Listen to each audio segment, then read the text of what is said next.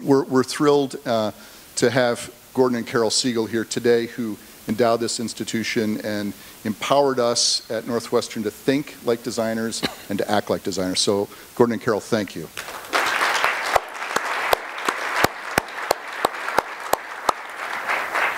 And now I'd like to introduce the McCormick School of Engineering Dean, Julio Attino. Julio.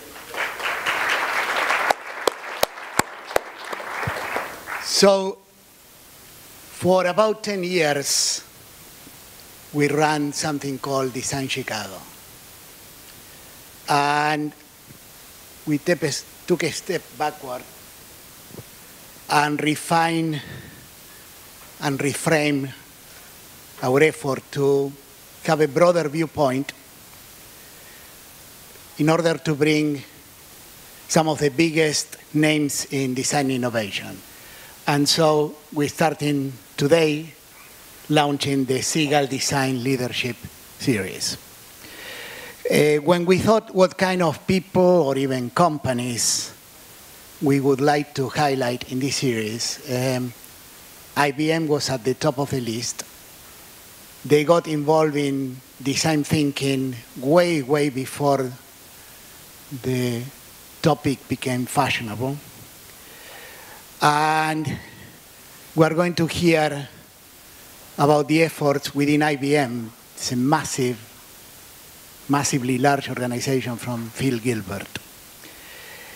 Design, of course, is at the very basis of how we do things in McCormick. Everything starts with design thinking and communication, and then it goes all the way up to the end, reaching things like Triple M. And I would like to think that design affects the way that our students think, but also affects the way that the organization itself runs. I don't think that without the design component, we will operate in exactly the same way from a management viewpoint. IBM exemplifies also the interface between design and engineering and technology. And is something that we also, in some scale, we try to balance. The deep scientific contributions, technological achievements, with the creativity is brought by design thinking. And we thought of no better place to launch this series than by inviting Phil Gilbert, who will tell us what's going on in IBM. Phil.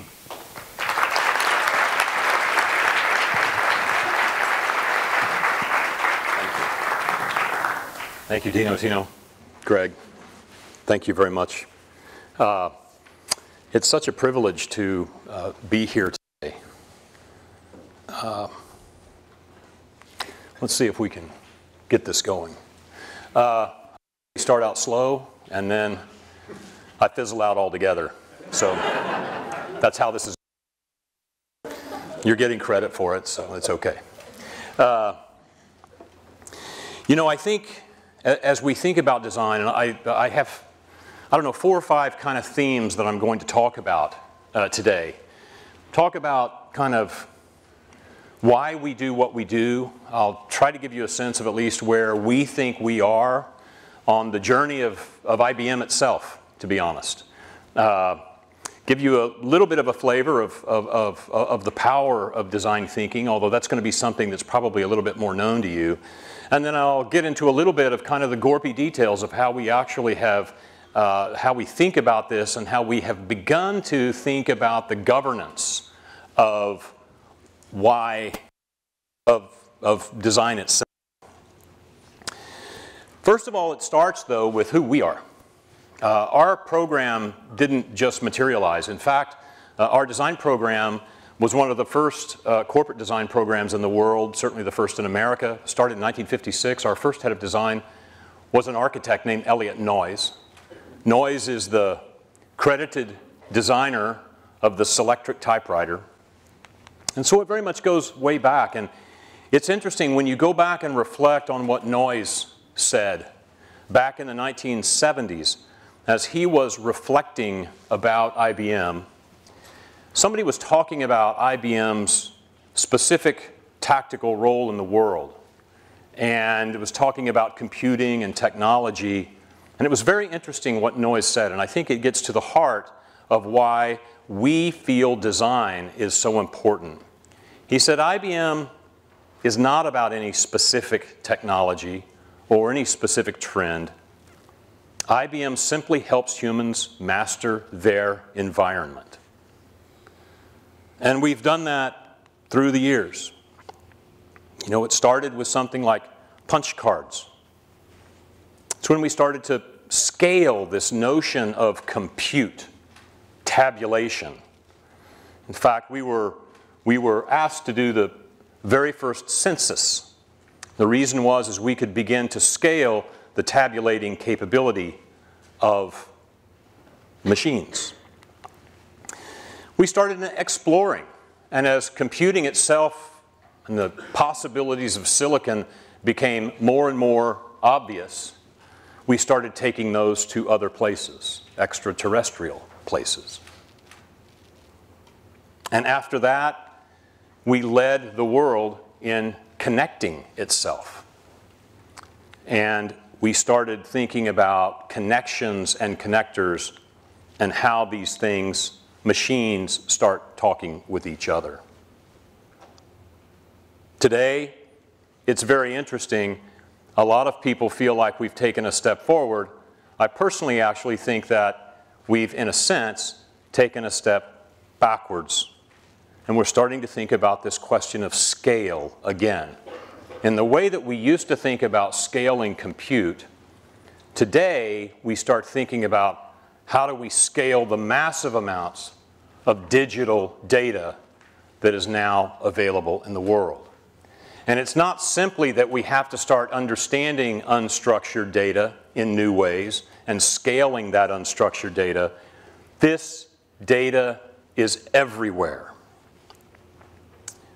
And if you go back to that founding notion of thinking about IBM as serving humanity and putting the systems of the world in service of people, giving humans the ability to master their work environments, we think that today's technologies not only need to be thought about in their technical possibilities, but they also have to be ethically and morally considerate to the humans that those systems serve.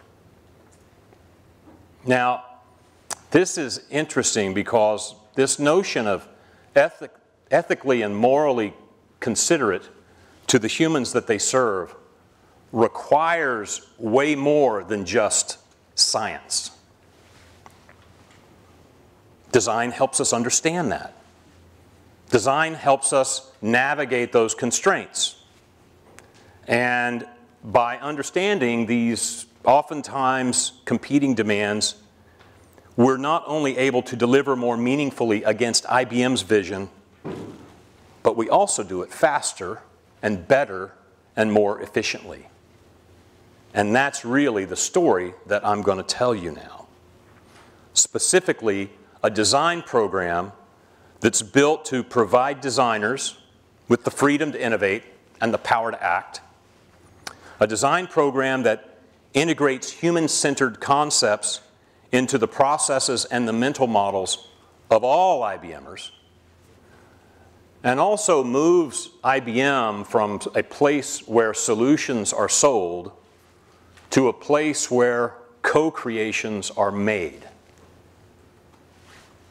All of this because we choose to adopt the design mindset.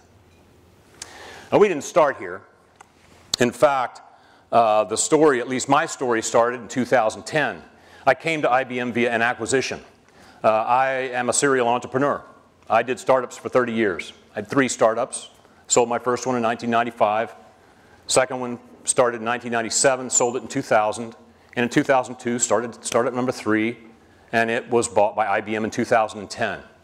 Now, I'm sure all of you all want to go work for a startup that does business process management software, right? Come on, business process management. Really, it's pretty awesome. This is boring middleware. It's as boring as it gets. It was kind of interesting though, our product was winning the marketplace not because we did anything at all that other companies couldn't do, but for some reason we had users that actually loved our product. In fact, for a product that at its core tied systems together and automated business processes and interacted with the humans in that way, we had a surprising number of people, line of business people, that loved what we did.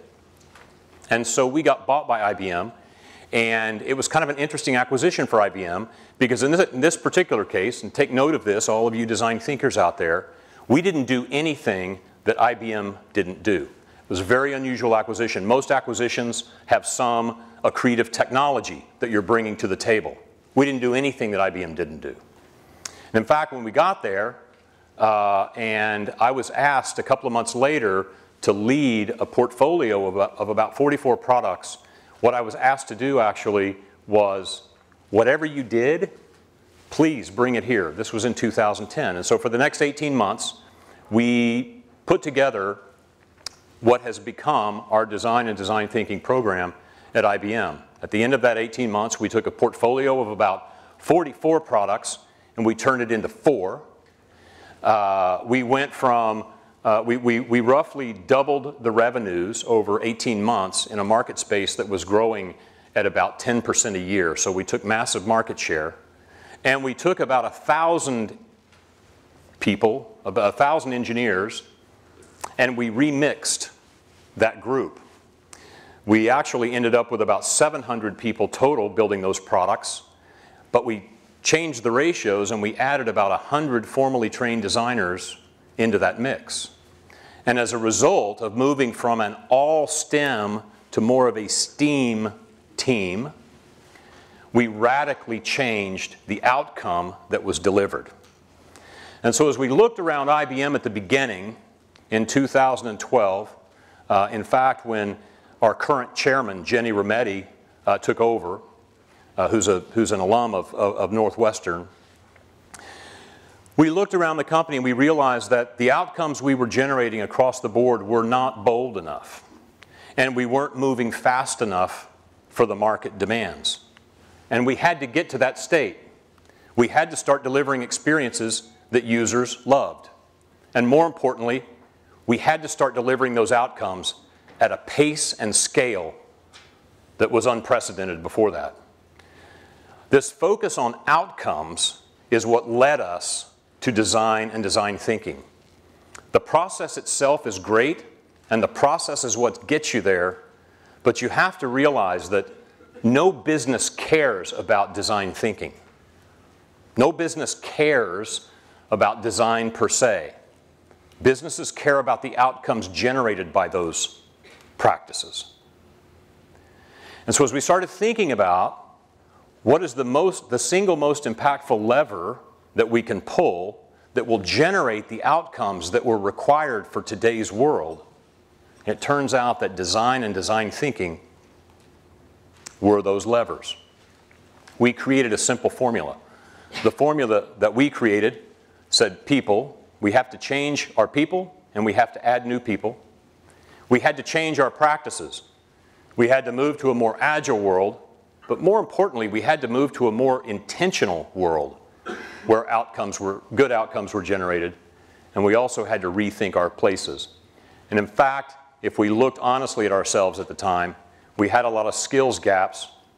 Our practices were not human-centered, and we weren't necessarily prioritizing our work based on the needs of the people using our products and services. And the places we were doing this didn't reinforce the high degree of collaboration that we needed. And so we embarked on a program to change all 3 of those things at scale. At the root of it, though, is this notion of bold, fast outcomes. Here's the funny thing about being bold. The thing that we've learned over and over and over. Greg touched on it earlier. The only way to be truly bold is to be incredibly humble. In fact, I have my own definition for curiosity, which is, I think, what's at the root of everything that we try to instill in our people today, is this notion, and you'll see it in a minute, of restless reinvention. The world needs constant curiosity today. And to me, curiosity is simply humility plus ambition. You have to be humble to be curious, inherently. If you're not humble, you think you know everything. You don't. You think you know your user. You don't. You're not your user.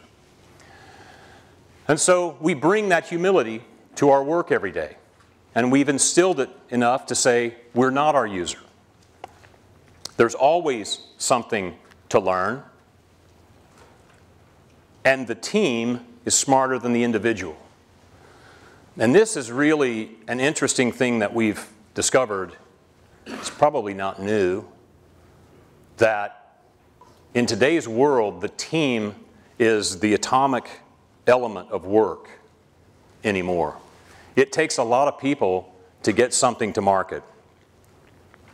And that team has to be intentionally formed in a way that we've never really considered before. I mean, if you think about the implication, especially in the digital world, if you think about the implication of what power the cloud and the internet has provided us, it allows us to immediately deliver things in a much broader context than has ever happened before. And the only possible way that we can hit the mark of that broader market is to deliver outcomes that are much more intentionally understanding of the diversity of the world than ever before. And so if you roll that back and you start thinking, we require outcomes that are more ubiquitously loved, we have to make sure that a more reflective perspective is baked into those outcomes, those products. And the only way to do that is to make sure that the inputs into that product reflect that diversity. All right, roll that back. If the inputs to the product is a team, then we have to be much more intentional about the way we form teams and who is on those teams. One of the things that we've baked into our practice of design thinking is not simply interdisciplinary teaming, but diversity as a fundamental element of making sure that the team gets to the right answer, that the probability of the team getting to the right answer is as high as possible. These three things, this humility about user, this humility about practices, and this notion of teaming, form the basis for our overall corporate transformation. These three principles. They're very simple now to recite: a focus on user outcomes, constant iteration, prototyping, restless reinvention, and diverse, empowered teams. This is the basis for everything we do. It's the basis for our version of design thinking. We started rolling this out. 2013 was the first large class of designers. We established my group, which was called IBM Design, which was on the tip of the spear of the overall transformation of IBM that we knew had to happen in this new cloud-based world and this new cognitive era that we've ushered in. And as we started rolling this out, we realized that this notion, this focus on user-centeredness, this constant iteration, a world of continuous delivery because the world is being rewritten in code, and this notion that our teams had to be much more intentionally formed and much more intentionally diverse. That leads you straight into this thing that we call design thinking. It's inescapable. If you think about agile, right? Agile will get you somewhere fast. It will. And in fact, the underpinning execution mechanism underneath all of our teams is Agile-based delivery. But the thing about Agile is it has no soul. It has no compass. There's no morality to it. So how do you get to an intentional outcome that is in fact human-centered? There has to be something else. We think it's design thinking. We started working with all the different models. We started rolling it out in 2013. We started with 7 teams. I'll give you a bit of the ending today. Today we've brought on board over the last 4.5 years 1,600 formally trained designers. We have over 1,000 teams simultaneously practicing design thinking. And we have over 110,000 certified practicing design thinkers at IBM today. But we didn't get there immediately. In fact, we struggled. We started rolling out these models. And what was interesting about it is because we had all been steeped in these practices of design and design thinking, we understood what they meant. You know, empathize, define, ideate, prototype. But I will tell you that we put this in front of dozens and then hundreds of people, and they all said, whoa, whoa, we can't stop. We can't stop and empathize. We've got to deliver. The world doesn't let us stop. And we're like, no, no, no, you don't stop. You just always empathize. You keep going. And they said, well, hold on, we can't wait to prototype. We're already delivering. We're in market. Well, okay. It turned out that with all of these models, we kept getting feedback that said, you can't be putting a waterfall process in front of us because it's the antithesis of everything we've been doing since about the year 2000. Now, what was interesting is we, as design thinkers, kept going, that's not what it means. It's not what it means. We were on our back heels. And I will tell you this happened over and over and over again. Maybe you guys have heard this. I don't know. As you've tried to overlay it onto a team, they would get into their mindset that you're trying to go back to a waterfall world. Now, by the way, this wasn't a one-way street. It turns out, and this is where you turn the cameras off, because it turns out that there are designers who also have closed mindsets. I know that's hard to believe. But we had designers that actually did think you needed to stop and wait and understand. You needed to stop and wait and develop empathy. We had teams of people, of designers and engineers and product managers that would get in arguments about who was more user-centered. I'm not kidding. We had arguments about who knew the user the best. We actually created a slogan after we realized what was happening. We said, okay, empathy is good. Empathy first with ourselves, then with our users. So we started thinking about this, and we actually started kind of saying, you know, wait a second, if you hear something once, twice, 3 times, 4 times, if you hear something 100 or 200 times, maybe it's us, maybe it's me, it's not you. And so we spent about 18 months really noodling on this.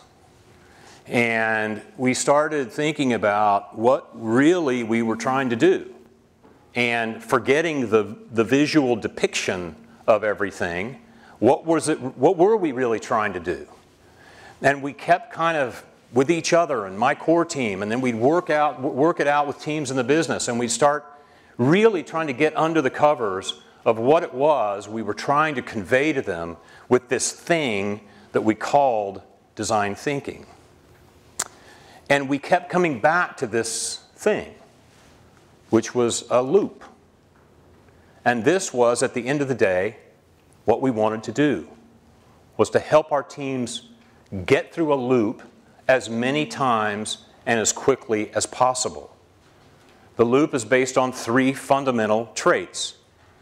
The first is observing people.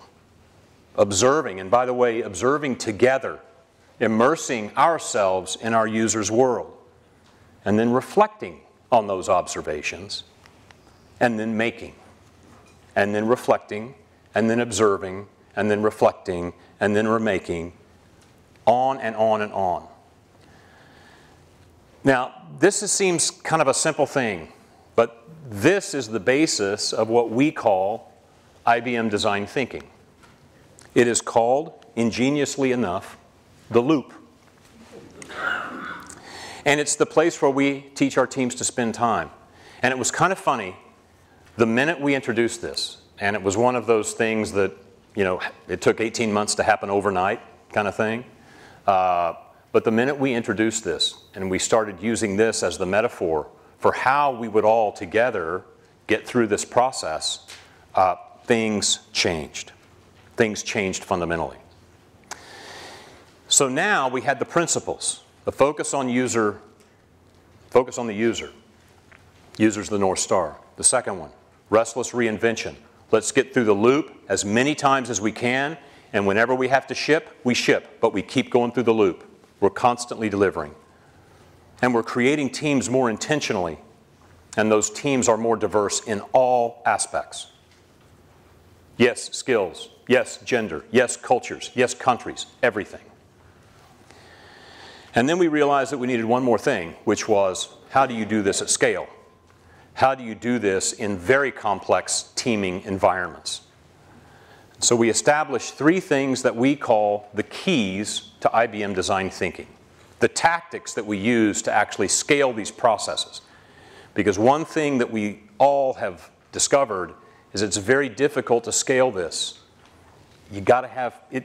It's built for teams that are physically together. It's built for teams that are rapid fire in these lightweight sessions or seemingly lightweight sessions where things and ideas happen quickly. And Post-its go up.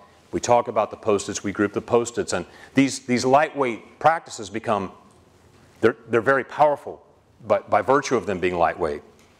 Well, in our world, and I think in much of the world, the teams that are actually required to bring something to market are way, way bigger than that. Yes, you can have a small team that actually builds something. But in order to actually take it to market, you need salespeople aligned around it. You need marketing people. You need lawyers and finance people pricing it. And if you operate as we do in multiple countries, you need to do that across multiple geographies. And because, as I said earlier, of the nature of the internet today, it's all happens simultaneously. It's very difficult to just roll something out like we used to in some local environment. It takes a big team to do that. And so we needed some tactics to actually start aligning these more complex teams around these concepts that were embodied in design thinking. And so these three concepts are, first of all, skip one, yeah. First of all, this notion of playbacks. These aren't scrums, these aren't the things that the execution teams do, but they are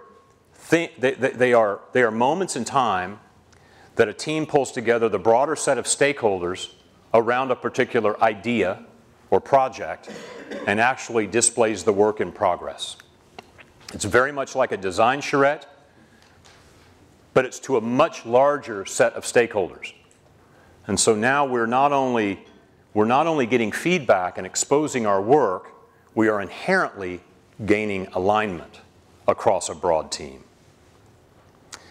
The second thing is, we all know that we have to do field research, but there's something missing from just doing field research.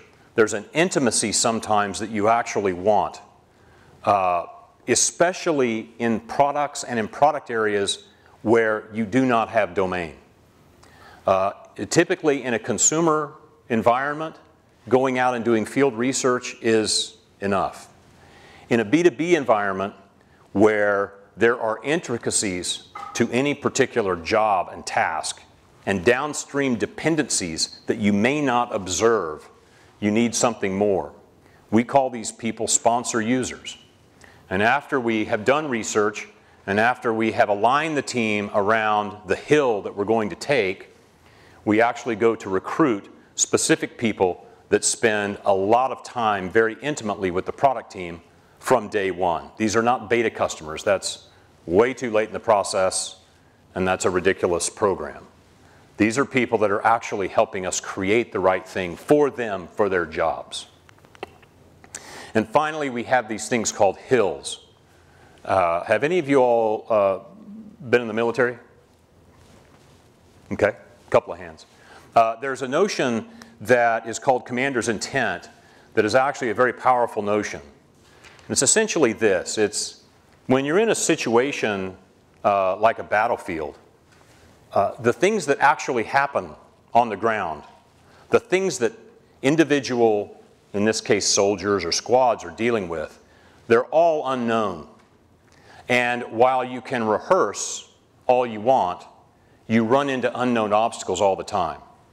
So the question that the military started dealing with back in the really 1950s was, how do I communicate the intent to all my people without actually having to simulate the specific scenario that they're going to encounter?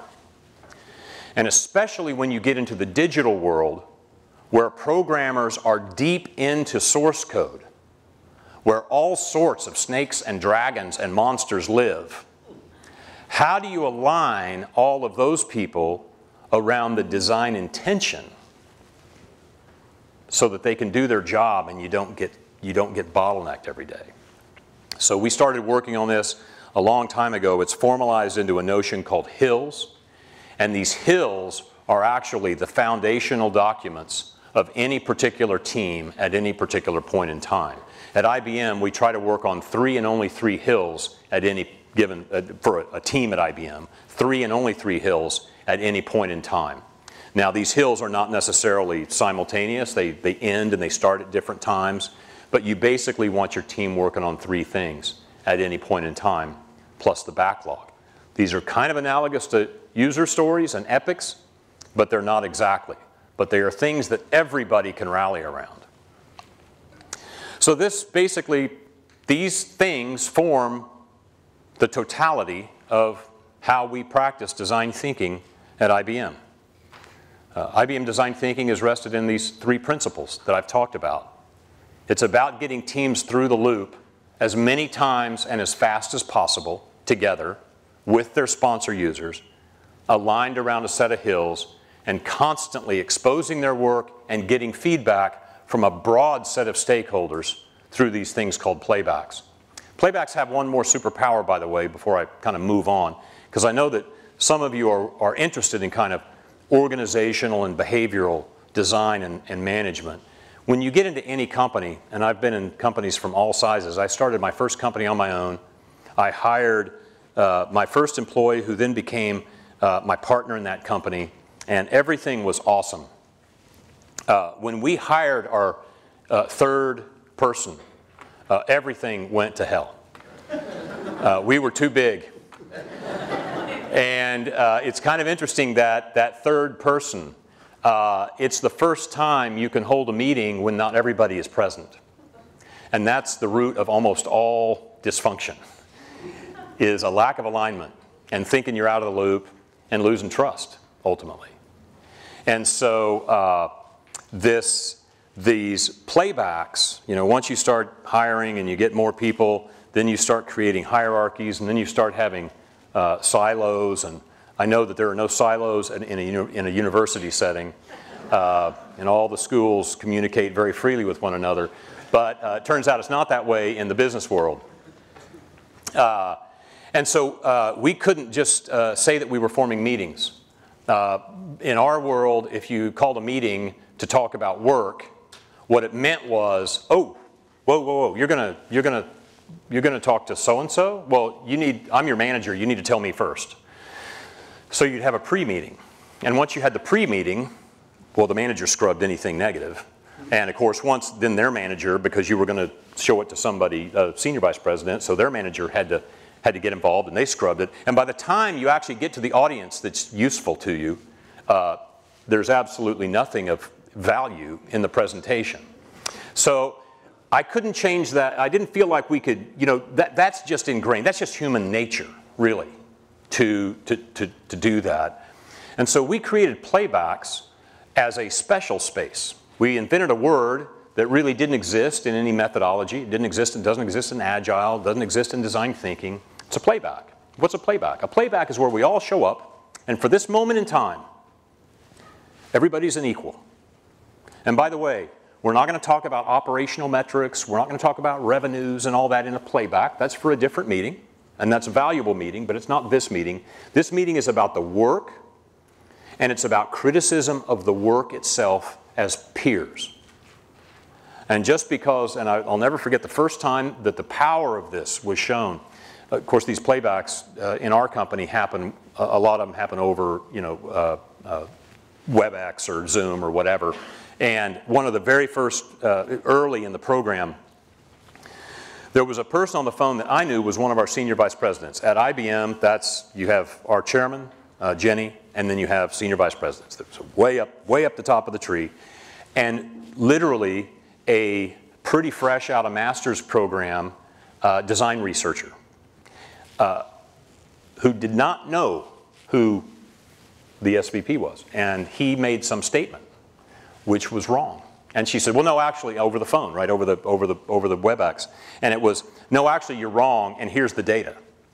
That would never happen in a normal setting. And Robert was awesome, and he immediately took it on board. He's like, you have the data, like that, and that sent its own signal. But I guess my bigger point is, for those of you who are thinking about how do you institute change management, these are some of the issues that you have to deal with. Are what is the culture of the organization, and to the extent that you want to present a countercultural concept, it's not necessarily about changing the company. Sometimes it's about adding a new space to the company. And that's actually picked up very well. Real quick, I'm going to tell you kind of a story, and then I'll get back to some meat. One of our projects that we do, we've actually formalized what we call an incubation program at IBM. A lot of the work that we come out of research with. And here's a brief for you. Here was the brief that this team was given. Productize a cognitive deep search technology that leverages a trained knowledge graph. Sound interesting? Right? As a designer, if you were given a brief that said productize a cognitive deep search technology that leverages a trained knowledge graph, you would know exactly what to do, right? Well, that is pretty much what a lot of our products at IBM look like. It looks like an engineer wanted to do that very thing. We put this problem with our IBM research people that had actually done some amazing work in AI and machine learning around this problem. And we started pointing at people, pointing a set of designers over a period of about 11 weeks at this problem. And they went out into the field. They started talking to some of these researchers. They started understanding what the space was. One example of that would be airlines, where it's actually probably the safest way to travel these days. And while we can thank a lot of the operations people and pilots and all that, the fact is that it's materials science that's probably contributed as much to that safety as anything else.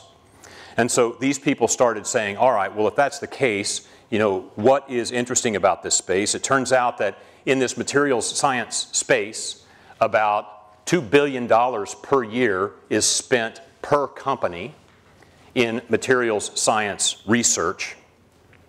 And the vast majority of that spend is in the beginning phases, which is multiple years, but in the beginning phases of any particular application of technology, searching for materials. And so they went to the field. They realized that these researchers were using Google, and one of the huge problems with Google search is it still gives you, a ton of results. So a lot of time is wasted based on this. These people put together a team. It was a team of about 7 designers, and I think, well, I've got it here. They started talking with these multidisciplinary teams. They spanned 4 countries. These were both PhD candidates, PhDs, as well as practitioners in the field. And over a period of about 11 weeks, they started getting very involved with their sponsor users. And they started seeing who they really were, what they did in the field, and they started really realizing the human problem of why traditional search mechanisms in this materials science space were so inadequate. They started identifying the human problems around this very powerful but raw technology. And so these people, most of whom were fresh out of college, either undergraduate or master's, had to start building their domain expertise. And they did that through their sponsor users, through these people that I've talked about. they started prototyping the mental models of how research happens with these people. And got alignment. This was their hill. I've talked to you about hills. Introduce a new search paradigm based on cognitive technologies while leveraging a familiar interaction pattern so that we can integrate new approaches to how this research is done. They pulled together playbacks. They got everybody in the loop. And what they ended up prototyping was something exceedingly human-centered. It starts with a very familiar starting point. You just enter your search. And out of that search, you start getting back. In this case, these were articles, and as you hover over the articles, you're able to kind of get a quick understanding, an abstract of what that article is about. In this case, we also introduced this notion of concept searches. Our AI is able to conceptually locate all of this different unstructured information around the chemistries of these underlying materials. And as you hovered over these conceptual results, you start to identify the different patterns that happened, and what you end up with is something that the end users love. And they say, I want this. And that happened with 11 weeks.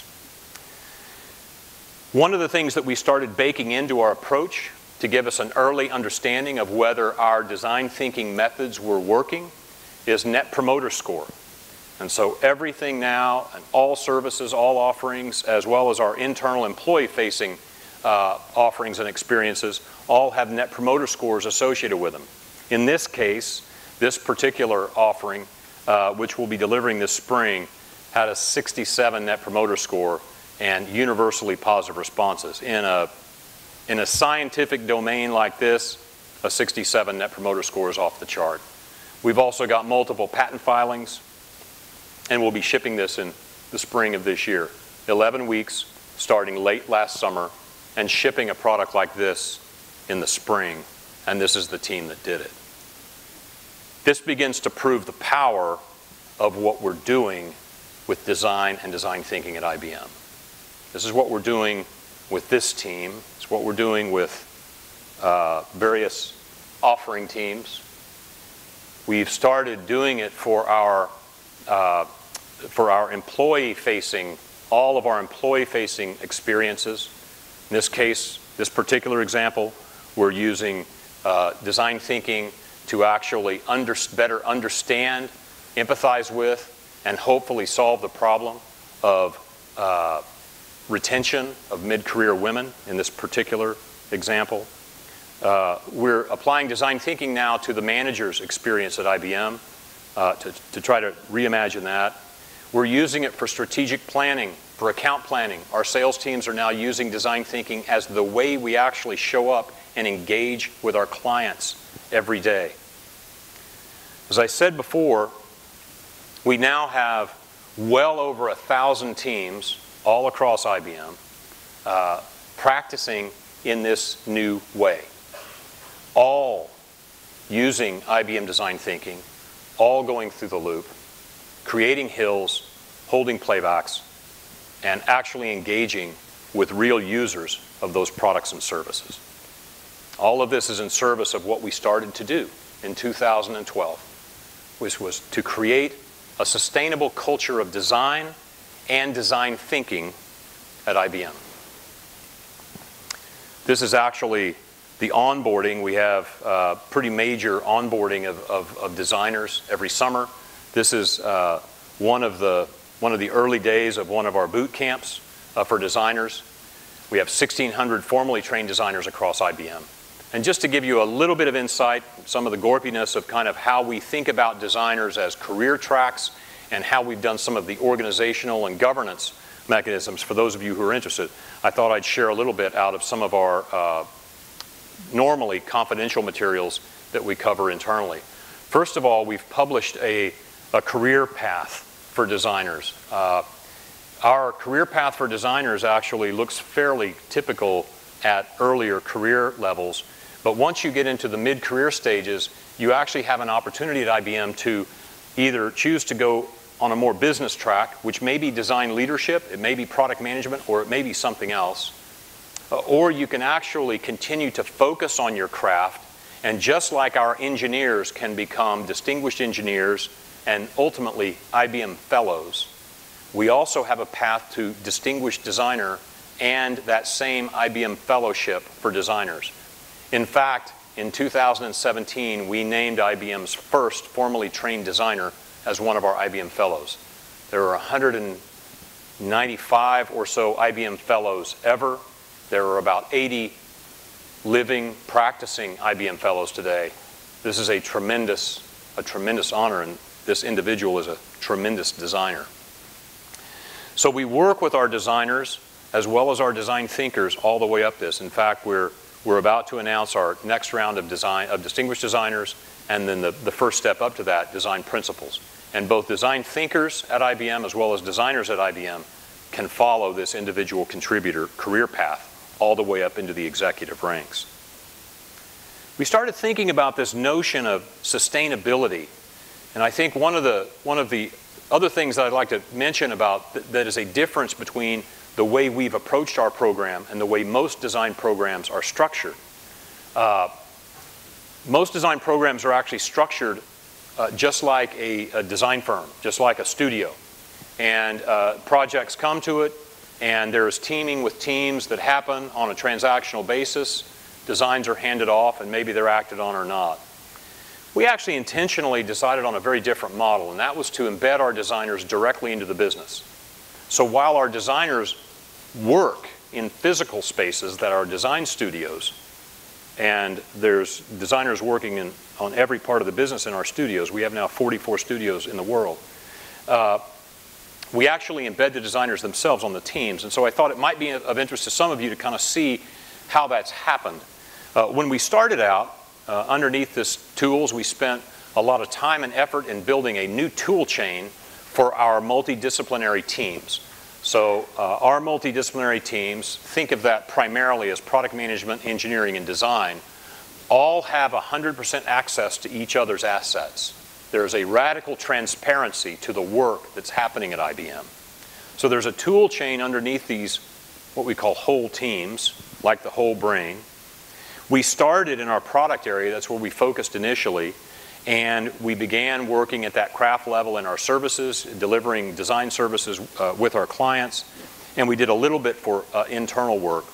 But just to give you a sense of how we've scaled that out over the years, a couple of years after we started the program, we started a process of getting design executives, actually formally trained designers at the executive level, leading at the business leadership level across the various divisions. I've got 4 vertical bars here. There's actually about 13 or 14 divisions across IBM. So these are all representative of others. This was where we were a couple of years ago. Last year we had our first fellow and our first through the ranks promotion to vice president levels, both in our products and services areas. Our HR group and our CIO, which is responsible for our internal employee experiences, started building more and more teams. And today, we have design executives in literally every division across IBM. It is deeply embedded into not just the DNA of how we work, but actually organizationally where we work and where we live. Design truly has a seat at the table. What I've learned in this period of time about power is that power is actually, especially at a company like IBM or like any other company of any size at all, power is actually not about the organizational title that you hold. It's actually being at the table. Because in today's world, good ideas and good work really does surface very, very quickly. And so, I kind of encourage each of you as you think about, where you're going or the job you take, it's less about the title you get. It's less about the power you have in terms of number of people reporting to you or not. And it's more about, are you at the table, right? It's like Hamilton, be in the room when the decision gets made. That really is today, in this world of real-time decision making, it's so important to be in the room, to make sure your voice is heard, and make sure you hear the other voices and help those decisions get made quicker. It's the there you go. It's the number one impediment to speed. It's not execution, it's not writing code, it's not doing design, it's making the call. And if you can help your team and help your organization make the call a little bit quicker, you'll do better work. IBM's a big place. This is just a little, this is my recruiting slide. If you're any of these people, please come up afterwards. I'd love to meet you. We've now put our version of design thinking on a digital platform. By the time, I guess, this video is released, make sure this is released after March 7th, please. But we're going to be announcing the Enterprise Design Thinking by IBM platform is going to be available publicly. Today we have about 110, as I said, 110,000 badged IBMers. We also are now working with multiple clients, and we will have, we're sharing this with the world. We think if we can get the world of enterprises thinking in this way, we think it will all be better off. As a part of that, we had to completely revamp curriculum. As awesome as people are coming out of industry or coming out of schools, we think there's a few things that are still left to be taught, especially how do we accelerate that empathy and trust among teammates. And so we've developed our own curriculum. We've spent a lot of time not only developing our practices, but if you want to see them, they're all available on ibm.com/design. I would especially encourage you to take a look at ibm/design/thinking and ibm/design/research. It's a beautiful guide to user research. We've now got all these people. We govern our teams like this. This is how we think about it. It's always about the team. This is a sample chart you can see across. These are all those projects across the top. You can imagine those are real projects in the world. We spend a lot of time worrying about ratios because I've found if there's a single determining characteristic of the probability of a good outcome, it's a ratio. And if you don't have about one designer for every 8 coding developers, and if you don't have one designer for every 2 or 3 front-end developers, the probability of getting to great is much, much lower. So we spend a lot of time thinking about our teams and the team makeup, and this is the primary tool we organize around to start seeing, is our team formed correctly?